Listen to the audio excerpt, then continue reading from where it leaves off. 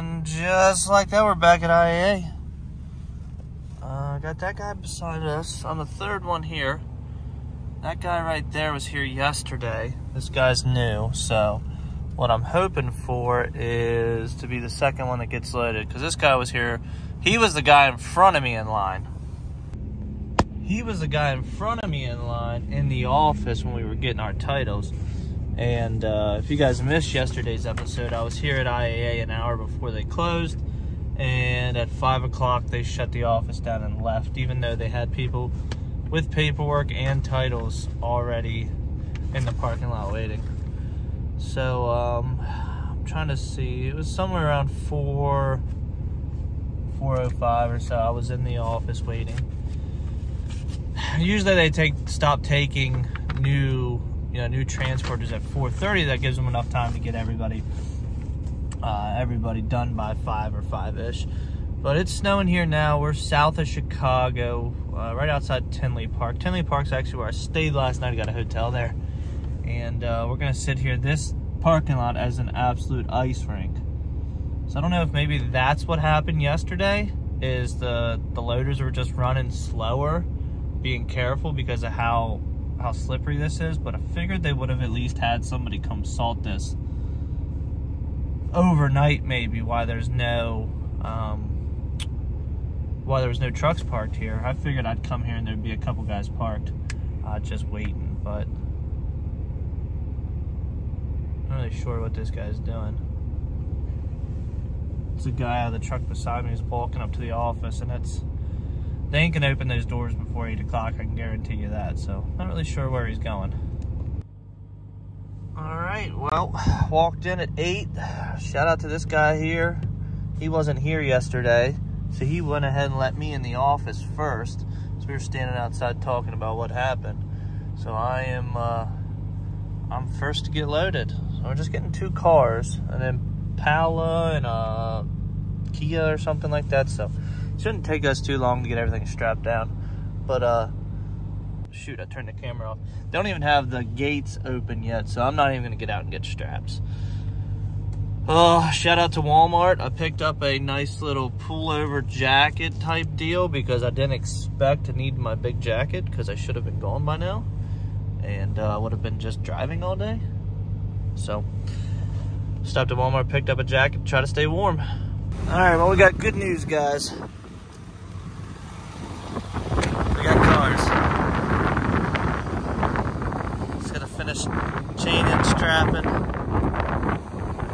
and then we're off to our next pickup, which is a set of forklift forks, and we'll figure out where we're gonna put those in. But at least we're loaded. I was just warming up while he was setting these on the trailer.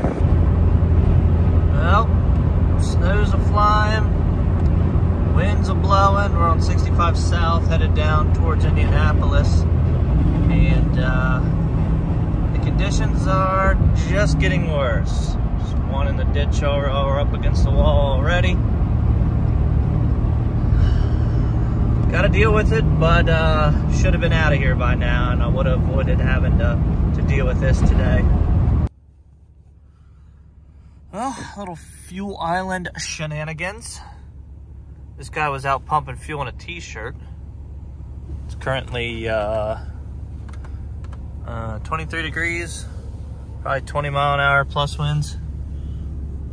But so in 2022, I'm going to start to pay more attention to my expenses. I get in the habit of, as I start making more money, I stop caring how much I'm spending. And at the end of the year, it hurts me. It could be money back in my pocket. Most of the time, it's stuff with like fuel or equipment.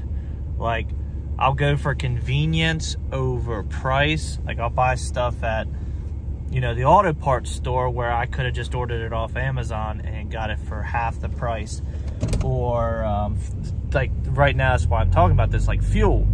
I'm using, so I use 3 different things. I use my fuel card, I use Mud Flap, and I use Get Upside, which I'll talk about.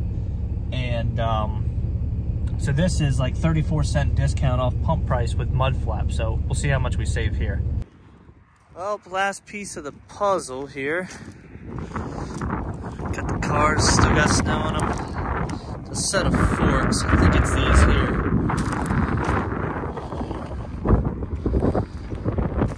We're just gonna slide them up front here somehow. That's all they sell is buckets, little equipment, a couple trailers, some snow pushers, a couple trailers, a little bit of everything. So this guy, this is kind of funny. I figured I'd share this. So this guy says, hey, my grandfather will be over there. He's getting a little up there in age. Do you think you can load it yourself? I'm like, yeah, sure. What, like, you have a piece of equipment? Yeah, we keep a skid loader in the shop to keep it warm if you just want to load them up yourself. I said, oh, that's great. So then he was like, well, I need to call the guy who bought this from me and get authorization from him so you can pick it up. And I'm thinking to myself, you're going to let me run your piece of equipment, load up whatever I need to load up, but you're scared of a $1,100 set of forks that I'm randomly going to show up to in Clayton, Indiana to pick up. I know the customer's name, I know their address, I know their business information. I even know the owner of the business's cell phone number, so I texted him and said, hey, can you call the guy and just let him know that I'm the one picking it up in case he wants a copy of my license or something. But he said, I don't care, just sign my name. Well, LTL, I guess.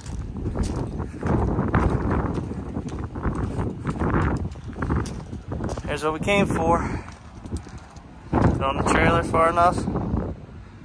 That's why I had that car cocked over like that at IAA. Let's go home. Now see, with hopping on, checking all three sources of which is the cheapest for fuel, and ourselves here at the TA in, what's this, London, Ohio. TA and Petro is the biggest discount with my fuel card, and it's $3.18 a gallon. Pump price for is $3.77, so saving a good bit of money there. And if I fill up here, I shouldn't have to stop anymore on the way home. And I just realized it's 4:30 and I didn't even eat a lunch. So we're gonna get lunch and dinner at the same time, and we should be touching down at home before midnight. It's put me back so many hours, probably about 6 hours or so, having to wait around to 8 o'clock this morning to get those cars loaded. But like I said in the last video, they paid so well that I had to stick it out, get that hotel, and just get it done. That's one of my goals in 2022 is to just be more patient. So with the way I operate, I always try, the way I price my freight outbound is, my face is so windburnt. Oh gosh, it hurts. Anyways, I price my freight outbound to make me enough money where the backhaul is kind of like a filler, enough to make a few dollars, you know, pay for all my expenses, but get me home.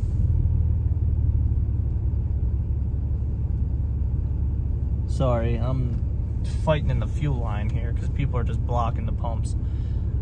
Anyways, I was doing it so, and this guy just pulled in and he rolls right into the pump, so I picked the wrong lane. But I priced my outbound freight to kind of like make me my money now so I could get home quick. So my plan in 2022 is to really work at just being patient. And if it takes me an extra day to get home, but I make X amount more dollars, I take the time to find the good paying loads on the way home, not just what's convenient for me. Which is why I have, you know, I picked up these forks. Yeah, they're for a family friend of mine, but it also pays for, you know, all my expenses, at least all my expenses on the way home, all my fuel and everything like that. So being patient will end up making me more money because I do have some goals dollar-wise in 22, and maybe I'll discuss those and give you guys an idea of what I would like to make for the year and what I think I'm capable of making. Anyways, instead of rambling, let's just wait here in line, get fuel, pull forward like you're supposed to, and get us some lunch and dinner at the same time. Oh, another day, another dollar. We're here in Rosedale, Maryland, getting ready to deliver these units. I don't know if you can see all these cars out there. These things, everything ends up going over to the port. They got containers, they stuff them all in, and then they go to the port that way, and then they're shipped overseas. So when picking up some of these cars from salvage auctions, depending on what state they're wrecked in or how bad they're wrecked, there's different stages of the title. Oh shoot, I just came across that railroad track. And it's just a stop sign and you have to like look yourself. Whew. And it's on a downhill, so you better be slowing down coming down that. But anyways, so there's different titles, different stages of the titles. So if you see on these, like depending on what state they're wrecked on, how bad they are, there can be like rebuildable, they can be for parts only. Now this is an Illinois title. This car is salvage only, can never be re-registered, and has to be exported. Why they do that is they don't want people to be able to purchase, like, I say sketchy, but most of the time they are, these like independent like car fixers that will, you know, just mesh cars together, take 10 parts from this one, 10 parts from this one, put them together, and then put them out on the road, and they end up not being safe vehicles. You know, because half the time, they'll do that with a car that has like the main vehicle has a clean VIN, so it never has to get inspected or anything. So it's kind of one of the ways they try to stop that, but of course there's always ways around that. We're gonna sit here in line. There's I'm glad I made it on the other side of the railroad track. They just opened, so I see a loader firing up over there because it's smoking like crazy because it's a little cold out. See what this guy wants. Yes, sir. Hello, sir. How are you? I'm good. How are you? Thank you. If you can please back up and take a little bit side to just keep this way open. Yep, will do. Thank you, sir. Yep. Small road back here. He wants me to.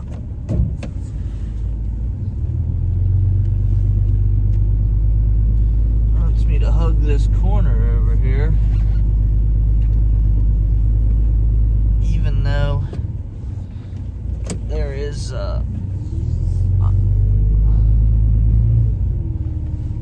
didn't want to happen. There's a bunch of snow on the ground.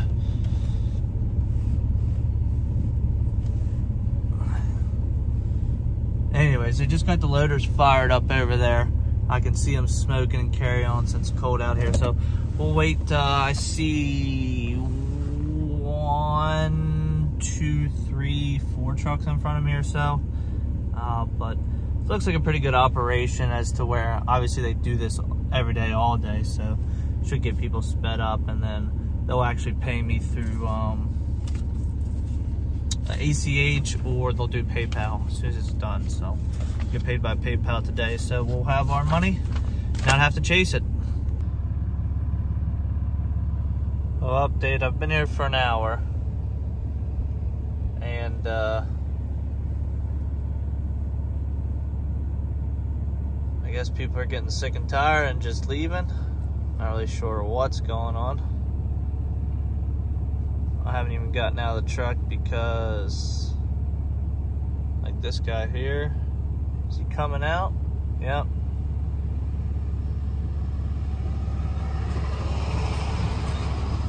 He's just leaving. Looks like another one's just leaving. I wonder what's going on. Let's see if I can flag one of these guys down and see what's going on.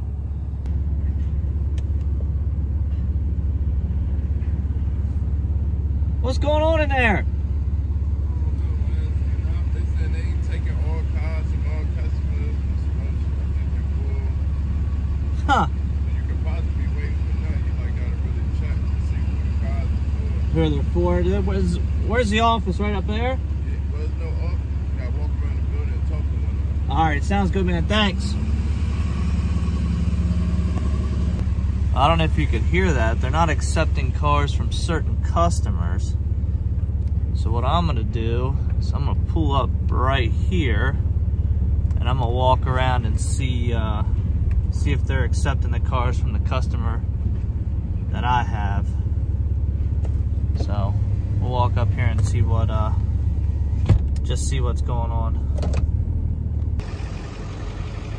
Well, this is the stuff. Oh, there's trucks moving. Been here an hour and a half and they haven't unloaded a single vehicle yet. So,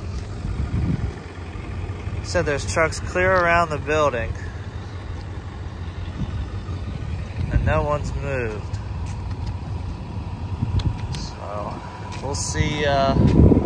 This guy's from Massachusetts. There's a 9 car from Chicago. This guy's local. I see this guy all the time with that single rear wheel truck there. I see him running around all Maryland and Pennsylvania. All right, well, let's see. Things start moving. We'll see what. We're gonna see what happened. I just texted a guy who their cars are for, and I said, "Hey, are they not accepting cars? We've been sitting here for an hour and a half, and they haven't unloaded a single vehicle." Like, I get it if they're unloading and it's just we're just waiting in line, but if they haven't unloaded a single thing because they said they're full, like, what's going on? I'm gonna leave. I'm gonna go hook up to the wedge and get some other work done, to be honest. So, seems to always be something. Kind of sucks though, because I needed this flatbed to be empty. Needed to. Now I'm trying to plan because I needed this to be empty because I got to pick up some cultivators for a customer that heads to Rhode Island. Tomorrow it's going to snow. So I'm trying to get work done, local work done, the rest of today and tomorrow to be ready and be loaded with the cultivators to be ready for Monday after the storm passes. See, it's a logistical nightmare, and that's why I carry a little notebook around. So I can't keep it all in my brain, that's for sure. Alright, well, I think I'm going to make an executive decision. I think I'm going to go ahead and head out, which sucks. I have other work that could be done, but I need this trailer empty. But thankfully I have the single cab and the wedge.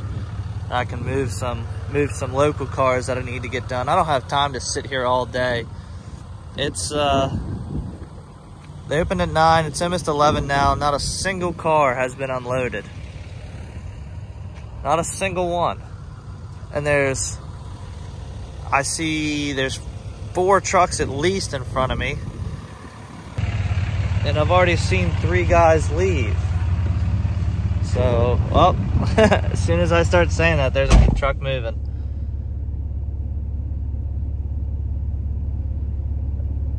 Maybe they're unloading now. Let's,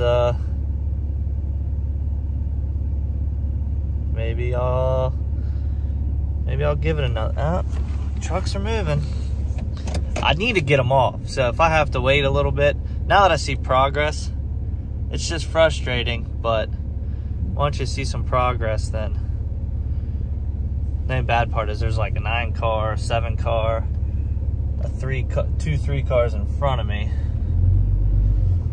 But we'll see what happens. We'll make it work.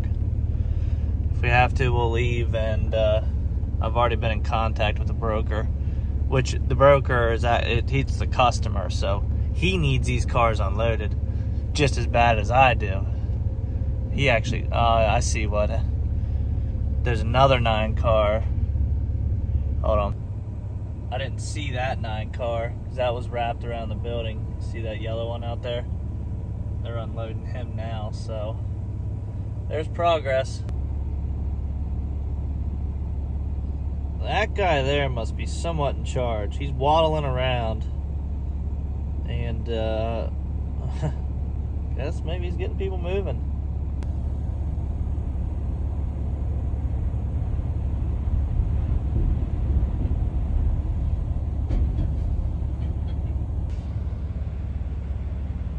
Man, this place is getting wild.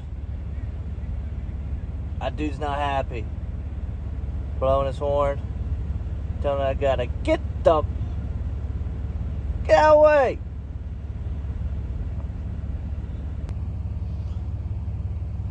Well, there's progress. That first 9 car is unloaded. Forklift driver came around, told that guy to follow him, so then we're making progress. Huh.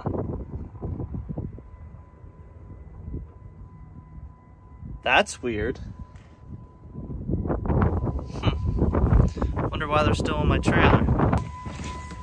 Alright, let me get out of the wind. So, I sat there for 3 hours from the time I got there. I was there at 8:50.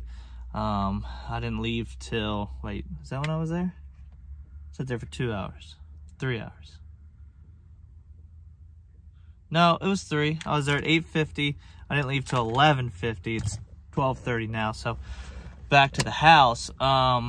So they rejected the load because the guy, this customer, I guess they have, like, each customer that they take care of has a certain slot, amount of cars, and then it's their responsibility to get their cars out of there into a container or to the port or whatever and headed overseas. While this guy is behind, or he's getting too many cars and he doesn't have any room there at their. So when they saw my paperwork after being there for 3 hours, he says, I don't have any room for this guy's cars. I've told him since Monday I don't have any room for him. It's Thursday now. He says, I've been telling this guy, yet he had you bring these cars here. So I called the guy, let him speak to the manager, and then I texted the guy, said, hey, because he on the phone, he was jabbering and wasn't making very much sense. I was like, I'll text you. I am not delivering these cars anywhere else, because he's saying he's got another lot. I said, I'm not delivering these cars anywhere else till I have my full payment, and then we'll discuss me going for a redeliver fee. So thankfully this happens when I'm close to home and I can just come home. Obviously I can hop in the single cab right here if I needed to, but which I was gonna do, but I did just find some help to move some cars for me. So I've got things to do around here. It's gonna snow tomorrow. So I've got things to do here. Gotta clean horse stalls. I gotta fix a tire. Like, I got stuff to do. I thought I'd have 3 extra hours today to be able to do it, but that's that. Well, everything's hooked to trailers. I guess this is our tire hauler now. So we got those tires dropped off at the tire shop. That one trailer tires for the horse trailer literally has like 100 miles on it. It got a nail in the tire. So we're gonna get both of those fixed. There's a screw in both of them, patchable. So they're gonna patch them. Anyways, so the saga continues with this whole. These 2 cars brought out of Chicago. I told the guy I wasn't gonna move, which I was going home. So I went home an hour out of the way from where I was at the drop, and about 12 o'clock I was like, I need paid. I'm not gonna keep running around to all these warehouses sitting in line until I get paid for, the run. Because, like, we agreed that there's going to be an extra fee, and I need money before I start running around. Just a way to protect yourself is to make sure you get money before you move in a situation like that. Anyways, so he's like, can you deliver to this warehouse? He gives me the location and the contact number, and I was like, yeah, no problem, once I'm paid. So call the guy, and he's like, I don't have any room for cars till Monday. I'm like, the guy said he just talked to you and he said you had room for these cars. He's like, I don't think I have room, but I'll call you back. In the meantime, the guy's like, can you deliver to New Jersey? I said, well, not today or tomorrow, because we're getting 4 to 6 inches of snow. I'm not headed to New Jersey in a mess like that. Then he goes, well, what if I send another carrier to you? I was like, well, they better have a rollback, because both these cars are wrecked and both of them are in op. I don't know. It's going to have like a 4-car rollback if you think that's going to work. Or you can pay for a rollback to put them on someone else's trailer. It just keeps going and going and going. And now it's 4 o'clock. This whole thing started at 9 o'clock this morning. It's 4 o'clock now, and I got money. Thankfully, he did pay, but it's like I still have the car stuck on my trailer, so I can't go get these cultivators, which is, even though I have my money, it's putting me more and more and more behind the longer this saga continues. And welcome to today's episode of Problem Solving, and the saga continues with Jason. I'm gonna transfer these cars over onto the wedge.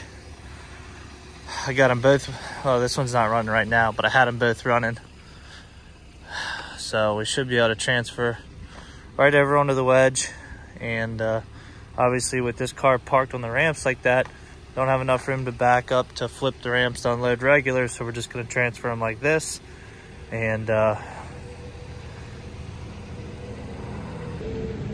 And we have yet another location to deliver to, which is down in Virginia. We have to head down that way tomorrow anyways. The guy is paying extra to have them re-delivered to Virginia. The gentleman who's receiving the vehicles has a storage lot who is going to end up delivering them to Georgia. They're going to Savannah. So they're was gonna try to get them shipped out of the port of Baltimore or Dundalk or somewhere in that vicinity, and no one has room of storage for these until they can get them in a container. So that's where we're at right now, and got some money in my pocket, but we'll just get the rest once we get these delivered tomorrow. Well, got them both running, got them both transferred. Deliver them tomorrow in the snow. Leave nice and early, try to beat it. Of course, we take the aluminum trailer and the 2-wheel drive truck instead of the 4-wheel drive truck and the steel trailer. But hey, gotta do what you gotta do.